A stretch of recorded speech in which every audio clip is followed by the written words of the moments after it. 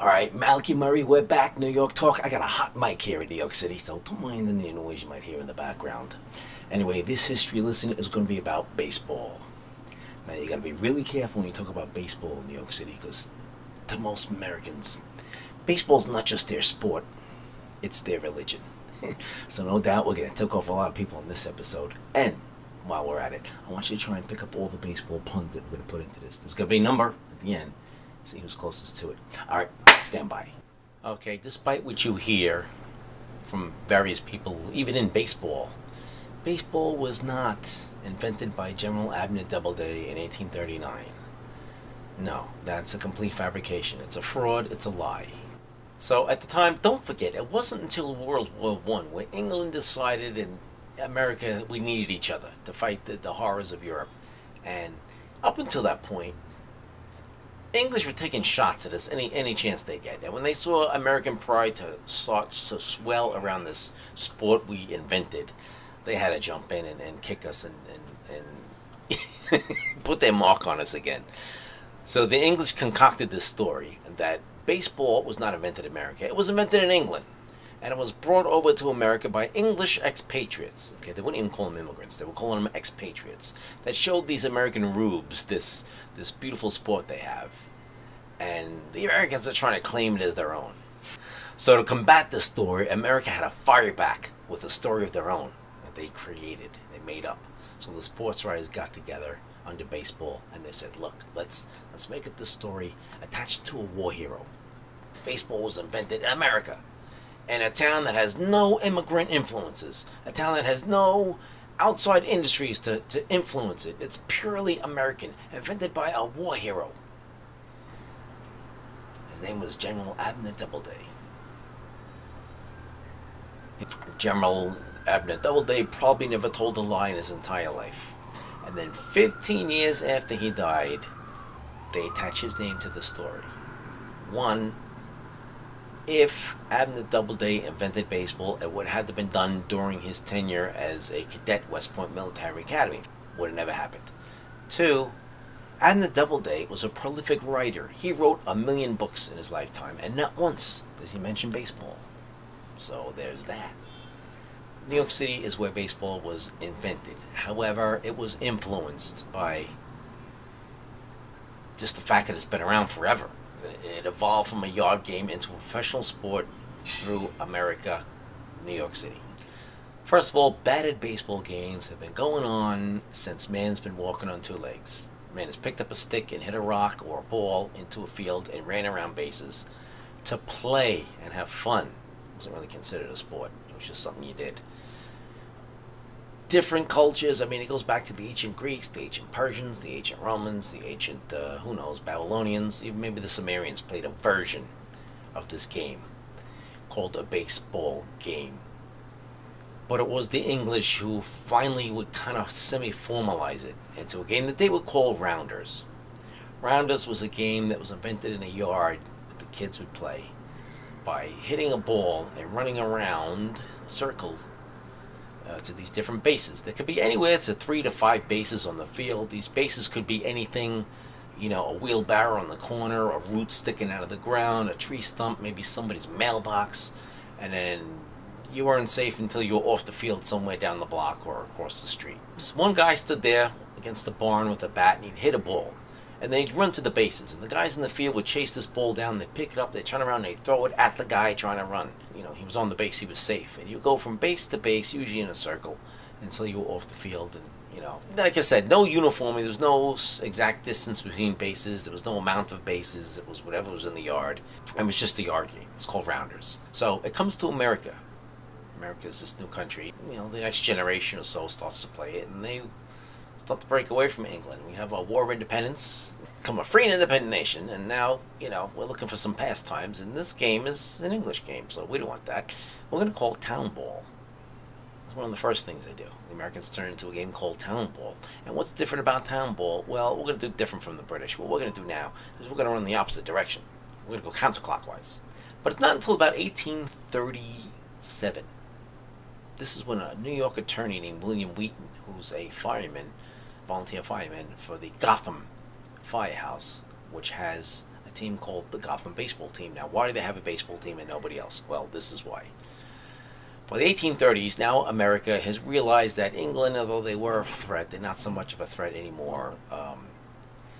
We're coming out of our little wooden shanties, and we're starting to realize it's better that we exercise. It's get some fresh air in our lungs, like the famous poet Walt Whitman used to say. So they want to come up with a sport that they can play, a team sport.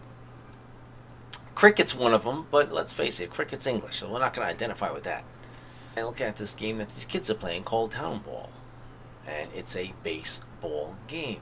Just like this baseball game's going all over America. Different rules, different, nothing's really organized into one uniform thing. And it's this game amongst the firemen in his firehouse, and they play it amongst each other. Any other fire department was a rival. Right now, New York City in the early 1800s is kind of a nightmare. It's starting to get really overpopulated. Everything is made out of wood, and wood burns, as you know. So it's really important to have firemen. But in America, we can only have volunteer firefighters. In Europe, it's a little bit different. The fire insurance companies pay professional firefighters. In America, we haven't really got that sophisticated yet. So the firefighters over here, for the most part, are volunteers. You got a city where everything's made out of wood. The only way to heat your homes is by fire. Okay, this is, no modern heating. There's no plumbing. We're not getting fresh water from upstate in the aqueducts. People are starting to live on top of each other. You got problems with, sanitary conditions. You got problems with, bad food, bad water, diseases, gangs. It's very violent. And being a firefighter was kind of a big deal back then, because fires were breaking out every day somewhere in the city. Everything's made out of wood. It's before the concrete foundations and the, steel structures that you see there today. Back then, they were little wooden shanties.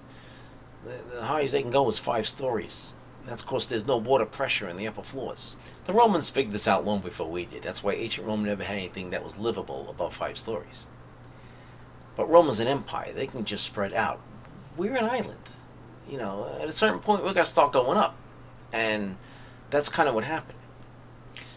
Buildings start to appear in places you never thought you'd see buildings, like in between buildings, or behind buildings, or even on top of buildings. People start to forsake the 5-story law and live on the 6th, the 7th, even as high as the 9th floor, with no water pressure in the upper floors. They didn't care. They'd rather deal with that inconvenience than have to commute to an island every day. And then one day the unthinkable happened. The second most tragic fire in the history of America happened right here in New York City. A fire that in 1835 burned for like 4 of the coldest days in December. $1 billion worth of damage, and at this point, 19 of the 20 fire insurance companies went out of business. And that's when we decided to make some new rules. And of those rules would be, now you have to pay firefighters. They have to be paid professionals. But that took a while. And along the way, there was some growing pains in that. Along the way, the only people they would pay, the only volunteer firefighters they would pay, would be the first ones to show up at a fire. Which meant you had to get to the fire first to get paid. Which meant they would send their rookie out. Everybody had a rookie. He was probably the toughest guy in the firehouse. When that bell rang to sound the alarm for a fire, the rookie had to run right to the fire, right to the nearest fire plug, and guard it with his life. And he often took a bat with him. Okay, so here come the bats. The rest of the fire department, their job was to go to the firehouse and get the horses ready, load the carriage, get the gear, and head to that fire as fast as you can, because that rookie's got to protect that hydrant against the other rookies that are coming there to secure that hydrant. And then whoever's fire department came first, got to the plug first, put their hose on it, would get the money for the fire. So it wasn't too uncommon where people were watching their entire businesses and homes go up in flames, and the fire department's out there in the street fist fighting to see who would have the right or the money to get the fire out. And so those two would eventually change. But around the same time, here comes baseball. Baseball was played amongst volunteer firefighting companies. The first would be the Gotham Baseball Club. The Gotham Baseball Club came from the Gotham Fire Department. The Gotham Club was made up of guys who called themselves Native Americans. Not what we call Native Americans today. Native Americans back in those days meant that you were a son or a grandson of a patroon or an original European settler who came here in the 1600s. So they called themselves Native Americans. They were all white, either Dutch or English ancestry. The Gotham Club is the one that came up with the whole baseball idea. The Gotham Club was big enough, we only had to play the game amongst themselves. And they did it mostly to just blow off steam. You'd work a hard day, whatever your job was. They were all, captains of their industry, attorneys, doctors, bankers, what have you. And then they would go to the firehouse and wait around for a fire. And to pass time, they would exercise. They got tired of lifting weights or whatever. So they wanted to come up with a game that they can identify with. And they didn't want the game of cricket for two reasons. One, it's an English game, and they want nothing to do with England. Two, you ever watch a cricket game? They're pretty long. I mean, some of those cricket games take days, because most of the cricket games, the entire side gets to come to bat every inning. And it can go on and on and on. These guys just wanted to get out there, hit a ball, run around, and get some exercise and fresh air and drink. Another guy in the Gotham Club, a younger guy named Alexander Cartwright, steps up. He's a banker, numbers guy. He's got these numbers jumping around his head, and he wants to take baseball in another direction. Yeah, it's fine. It's exercise. It's fun. We get to socialize with each other. But he sees it something bigger. He identifies with it as this could be something, that we can all play, in the American identity. Anytime that you see a baseball field, or stand on a baseball field, anywhere that baseball field is, you're standing on a piece of New York City real estate. You stand in the batter's box on either side, you're standing on the corner of 23rd Street and Madison Avenue, New York City. That's where the rules of this game that we played today were drawn up first by Alexander Cartwright and his Knickerbocker organization. Now, Alexander Cartwright was a member of the Gotham Baseball Club, which played at Sunfish Park, which is over on the east side, on the river, away from everybody and everything. And they made it exclusive to them. They didn't really share it with the outside world. The Gotham Club was kind of unique unto themselves, Native Americans, and Cartwright saw something different. Well, those guys were playing to exercise and drink beer and have fun. He saw a vision of baseball as an American identity. He got it. He said, this is it. Now, he had to break away from the Gotham Club to start his own, and he gathered up a bunch of guys as well to form the Knickerbocker organization. The Knickerbocker organization wasn't that exclusive. They had this vision to take baseball to where it should be. Everybody is involved. So they moved from Sunfish Park, and they found a spot boldly in Midtown Manhattan, 23rd Street, Madison Avenue, Madison Square Park. The Madison Square Park today is catty corner to where it used to be. What's sitting there today is the Metropolitan Life Insurance Building. But before that, it was Madison Square Gardens 1, 2, and P.T. Barnum's Hippodrome. We had circuses, and he's a lot of fun. We're going to talk about P.T. Barnum in a future New York talk. Anyway, back to baseball. That's where Cartwright and the Knickerbockers drew up their rules. Corner of 23rd Street, Madison Avenue. At the time, you look down the third baseline, that was Madison Avenue. That was the site of the breweries in New York City. And who hangs around breweries but sports writers? On the other side, 23rd Street, was the high-end shops and some saloons. Who goes there? To the high-end shops. The ladies. What do ladies do? Ladies talk.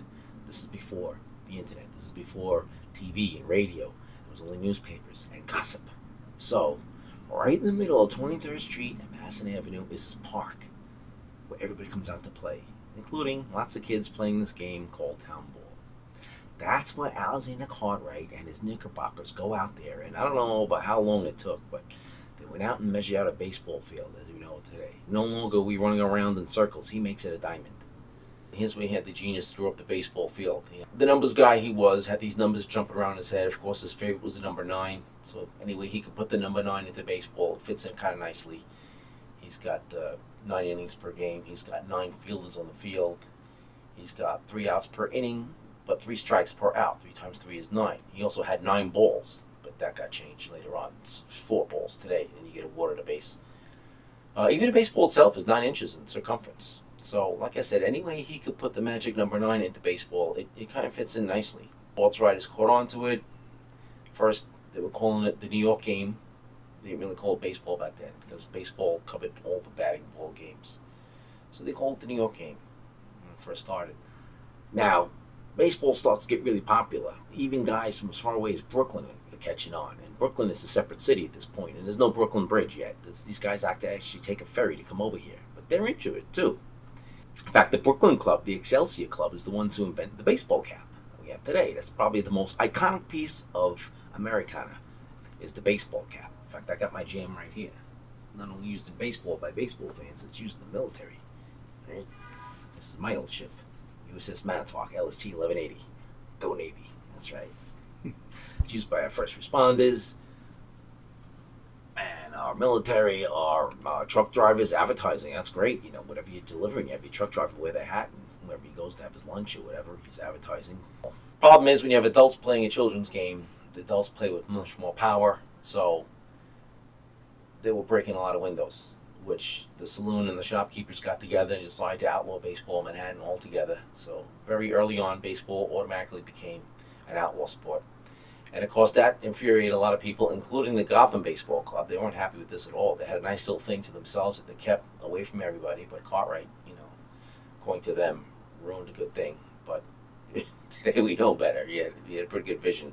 Cartwright had the vision that this would be our identity. This is the American game, and the sports writers agreed. They just had to find another venue, because right now the only people playing baseball in New York City and in Brooklyn are outlaws. Alexander Cartwright is going through hell.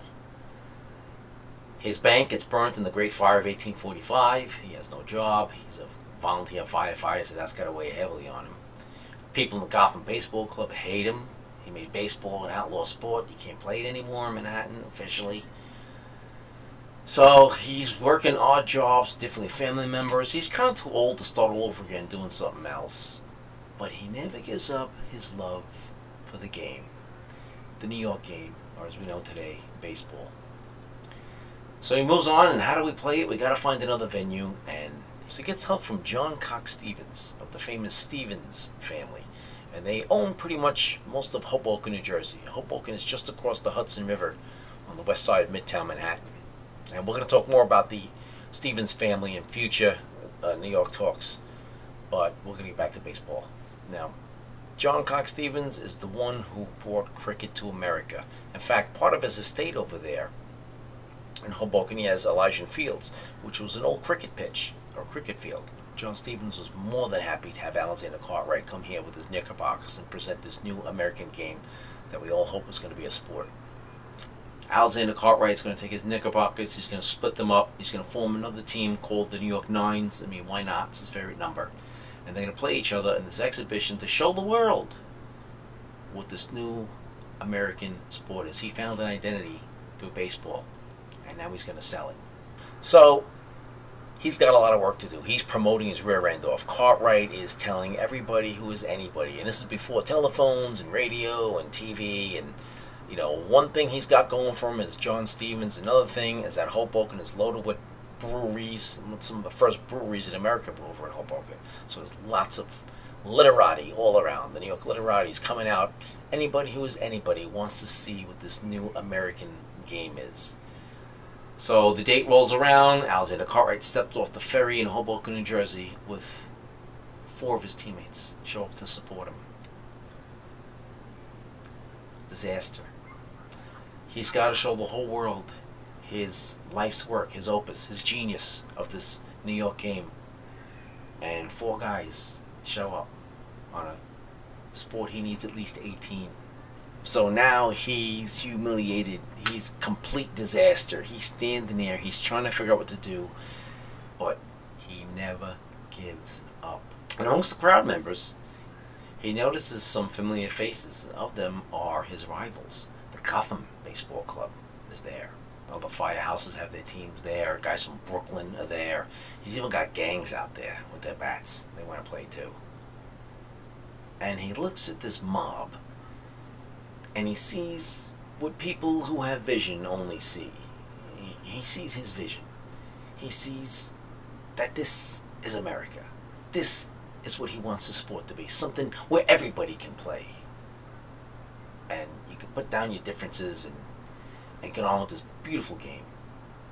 And so he calls them over. I don't know exactly what he says, but he manages to split the teams up to where the Gotham Club, they're going to play on the New York Nine side. He takes his couple of Knickerbockers over here and he splits up the rest of the firehouses and gangs and guys from Brooklyn clubs on the different sides.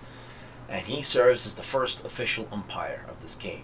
And he knows it's going to be trouble. This Gotham club is tough. They've been playing for at least 10 years now. Different rules, but they still know how to hit and they still know how to pitch. And so he decides, rather than call balls or strikes and get too involved in that, he's going to present this game more of a gentleman game. He's got a bunch of ruffians over there on each side, so he's got to kind of show, you know, a little bit of authority, I guess. So he just starts leveling out fines for spitting or cursing or fighting or whatever. And of course the Knickerbockers get completely blown out, and by the fourth inning it's 23-1. Most of the people are walking away.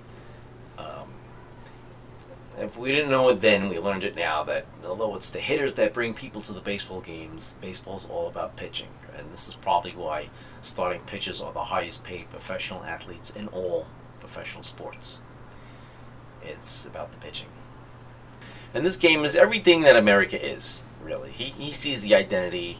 The game goes off. It's a little bit of a bump. It doesn't go the full 9 innings. He gets completely blown out, but he never gave up. And it's official. It's documented. It's the first official game. A game that at the time was still called the New York game by most sports writers. It's a baseball game. Later on, they would put it all together and just call it baseball. When you study baseball, all the box scores are going to come up, but they weren't playing under the Knickerbocker rules, which is the closest we have to the rules of the game today. Who knows what kind of rules they were playing by. The Gotham Club, they've been playing for 10 years, but mostly they were just hitting and running and drinking, and, you know, nothing was really organized. But this was the first official game. They even made a plaque to put out there on Elijah Fields to commemorate the first game, but somebody stole it, and they didn't bother replacing it because they figured someone would just steal it again. But that's where it all started. That was the first day, Friday, June 19th in 1846. And that's baseball. All right, now it's 1849. So Alexander Cartwright decides he's going to go out and try his luck at the California Gold Rush. Ironically, so does his arch rival, William Wheaton. And just like the two guys who looked at the same thing, had two different visions of it. Now, Cartwright was going to take the land route. He's going to take a stagecoach over the Appalachian Mountains, across the Mississippi River, and out to San Francisco. Wheaton gets on a ship, and he sails around. That was before the Panama Canal was open. He sails around the entire continent of South America. He's got all the way around there to get to San Francisco. So the story goes, along the way, Alexander Cartwright is spreading baseball around, kind of like Johnny Appleseed. Every saloon, every bar, every town he stops in, he gets out and he plays baseball with the stagecoach trail he's on. Which is partly true. He does do this, and he's got to stop every day. But once you get over the Appalachian Mountains, and then when you get across the Mississippi River, America's pretty much, there's nothing out there. It's vast. You go probably days and days without seeing anybody. Supposedly, Lewis and Clark played baseball on their expedition. They learned it from Cartwright or somebody from Cartwright. Who knows?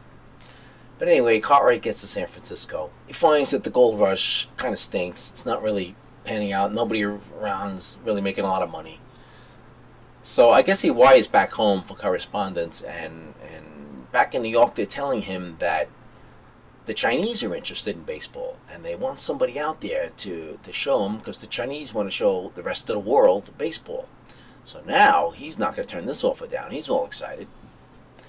Cartwright jumps on the next boat to China. The problem is, when Cartwright gets to Hawaii, he gets off the boat and he never gets back on. He stays in Hawaii because he was seasick every day. He hated it. And this is embarrassing, because a guy like Cartwright, who is the descendant of whalers from New England, and his family spent years at sea hunting whales so they can get oil to burn the gas lights. That's what they used for energy back in those days. And that's what his whole family did, except for him. And he never was on a boat until he got to San Francisco. And so he was seasick every day. He was embarrassed. He hated it. He's never going to get on a boat again, ever. So he stays in Hawaii, and he sends for his family. So while he's in Hawaii, now Cartwright falls back on his business acumen, and he sets up some local businesses, a volunteer firefighting station. He gets involved with baseball there, locally, of course, builds a baseball field somewhere. And he gets involved with some local Hawaiian politics. The Hawaiians love him. This is before Hawaii was a state, don't forget. This is just an American territory. And Cartwright gets there, and he gets involved in their #1 export, canning pineapples. And he makes them a fortune. And they make Cartwright an honorary chief. He had the original ball that they played in Hoboken that day. He kept that as a family memento. He handed it to his son. And I guess his son never really secured it in anything like a glass case or something, because his son, Cartwright's grandson, 6-year-old kid, saw the baseball one day and got curious, and he cut it open. The seam was inside of it. So this priceless family heirloom that's been in their family forever is now ruined because of the curiosity of a 6-year-old kid.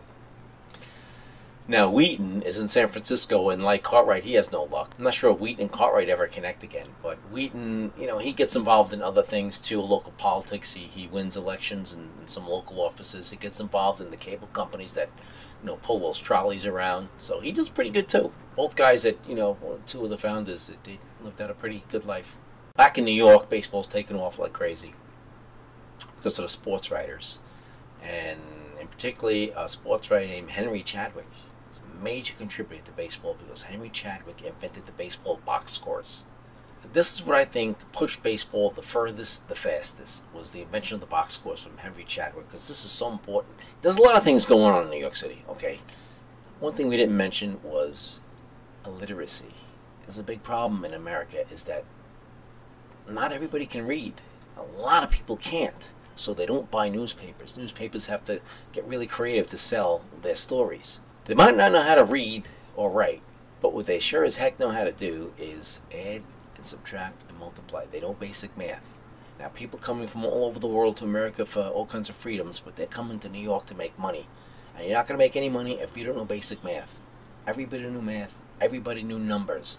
And that's what Chadwick kind of envisioned, because he took baseball and he invented the box scores. And this is what's important, because most sports, you score or you don't. Baseball is loaded with statistics. He invented the batting average and the ERA for the pitchers. Baseball's full of hits and runs and doubles and singles and triples and home runs.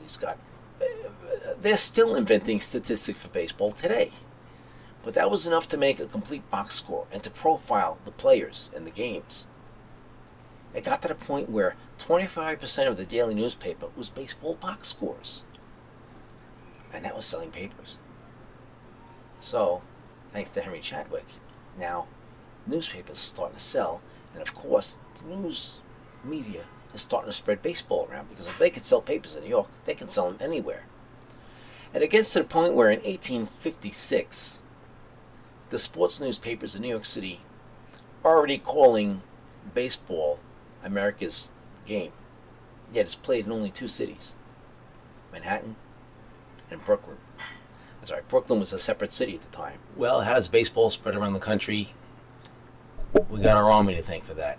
It was very popular amongst the Union soldiers, and now the story of Abner Doubleday kind of plays in a little bit. They say he let his troops play baseball in between battles to blow off some steam, but so did every other general. It was just a common thing that the soldiers did, was play baseball. They took baseball to war with them. How it spread around the world is even more interesting, because around the same time, in the 1860s, the country of Cuba was sending its more enlightened students to American universities, like Columbia up here in New York City. And they wanted to learn all about, what we're learning about here. They saw this game, baseball, as an outlaw sport or a rebel sport, and they loved it. The Cubans were sick and tired of playing the sports that their oppressive Spanish regime was putting on them. So they took baseball home to Cuba with them, and naturally the Cuban government outlawed baseball there. So they were all too happy to keep playing it anyway. They don't have to play it at night. We're going to fast forward to 1907. President Theodore Roosevelt is going to show the world the great American naval prowess by unleashing 16 battleships. He paints them all white, and it's nicknamed the Great White Fleet. He knew, as a former Secretary of the Navy, that the ancient Babylonians said that those who control the seas control the world. Now, even though America is not considered a world power or even a superpower at the point, he's going to make sure that the rest of the world knows that we're going to back up our allies and we're going to enforce our treaties. So he gets these ships to sail around the world. This is right before the Panama Canal opens, so they kind of have to sail around the long way. What's this got to do with baseball? Well, this is how baseball spreads around the world. Now, the irony is President Theodore Roosevelt did not like baseball. In fact, he kind of hated it. He saw it as a spin-off of an English game. He didn't really see it as a manly sport, although it is. Roosevelt was more of a football guy, and we're going to talk more about Roosevelt and football in future history lessons here at New York Talk. But although Roosevelt hated baseball, his sailors and his Marines didn't. They loved it. And everywhere, in every port that those ships stopped in, the Marines and the sailors got off on the beach, and they took with them the baseball game that they would show the natives of these countries. And the country of Japan fell madly in love with baseball, and they're responsible for spreading it out most of Asia. It became so popular in Japan that it became Japan's second favorite sport next to judo.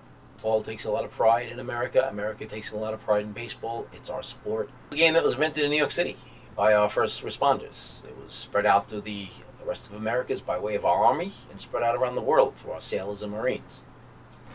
Alright, that's going to do it for another New York Talk. I'm your host, Malachy Murray, encouraging you all to come back till next time. Smash that like button, spread the love. And for the love of whatever you call holy, read, and get back to us too, you know. I believe only iron can sharpen iron. So until next time, take care.